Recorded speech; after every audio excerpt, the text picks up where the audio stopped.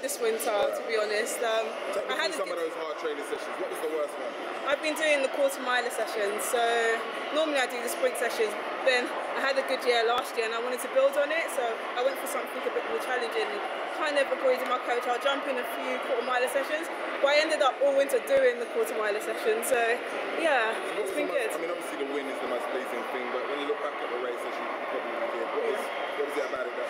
How I got out well, because normally I think that was what I worked on this winter as well, working on being a little bit more aggressive and coming out with blocks, and it kind of showed there a little bit. Maybe I need a little bit more, but yeah, that's what I was happy with. Did you come in with any expectancies?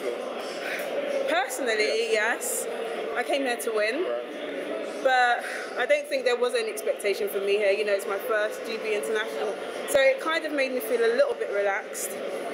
Charles kind of said to me, there's no expectation, go out there, have fun. But in my head I was thinking, I came here to win kind of thing. So I just knew I had to execute, and that's what I did. What do you expect from yourself this year? To make the Olympic team, to be honest. That's what I'm doing. Ambition, yeah, that's what I train for. It's just to make the Olympic team, yeah. What's it going to take to do that? I mean, obviously we know what the time is, but... More hard training. Yeah. It's not for me to be comfortable here just because I had a little win.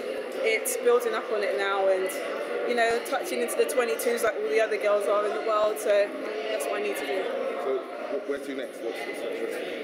And go back to the drawing board, speak to my coach, go over the race properly with him and hopefully build on it, because I should be running, if not this week, next week at the trial, so yeah, that's it. Thank you.